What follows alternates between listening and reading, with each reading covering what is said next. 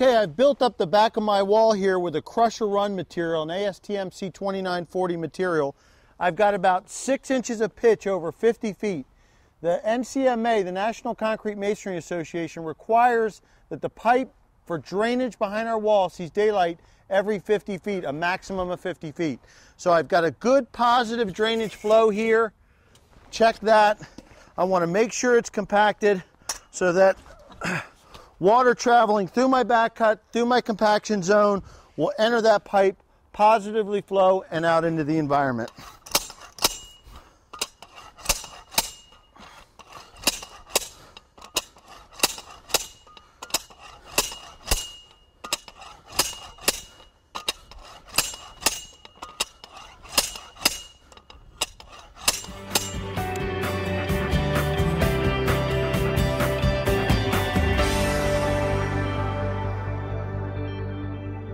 Okay, let me have a little here. I want to get a 2 foot of overlap.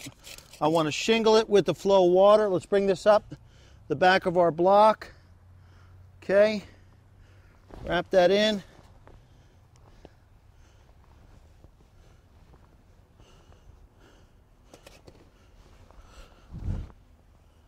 Okay, nice and neat. What we're doing here is we're wrapping this area in a geotextile fabric. This is our soil separator.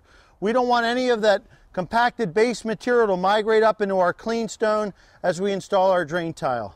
Yep, up the top a little bit there. Good. We're ready for stone, guys.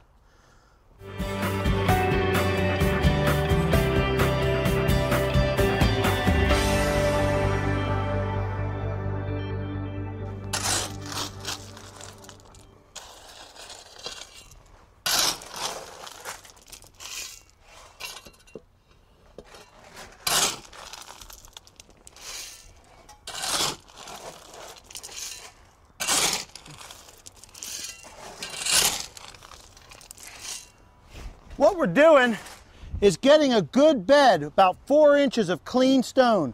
We're going to set our drain tile on the top of that clean stone. As water travels through our back cut and our soil reinforced zone, that water is going to carry sediment with it. So we want that sediment to bypass our pipe, enter this clean stone, water to fill up and drain out. So a nice layer of 4-inch clean 57 stones before you install your pipe. Let's go.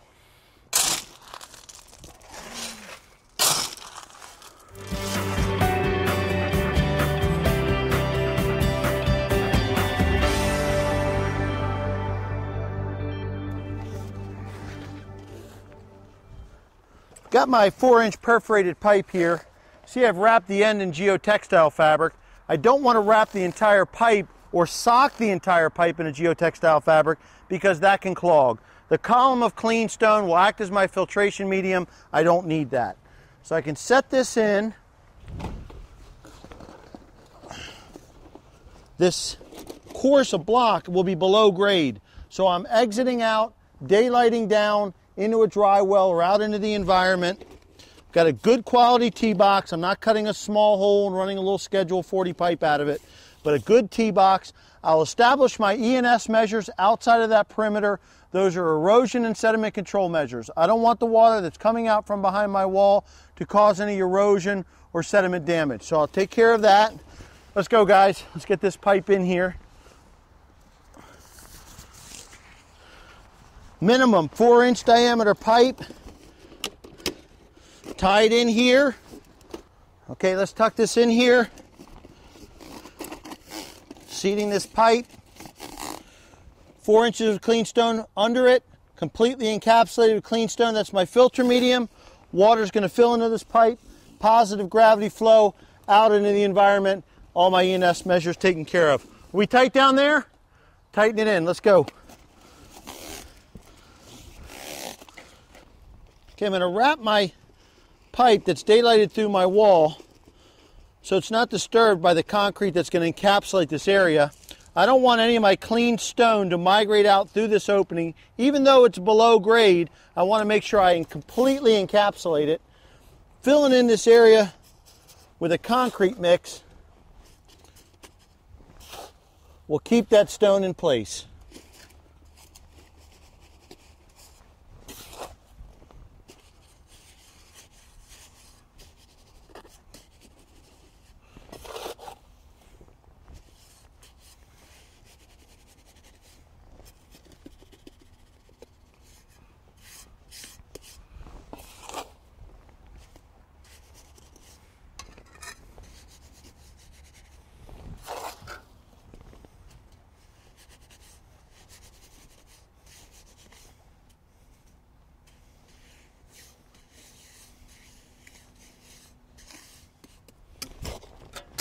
The next units I set will bridge that. I've encapsulated my clean stone and I've daylighted my pipe.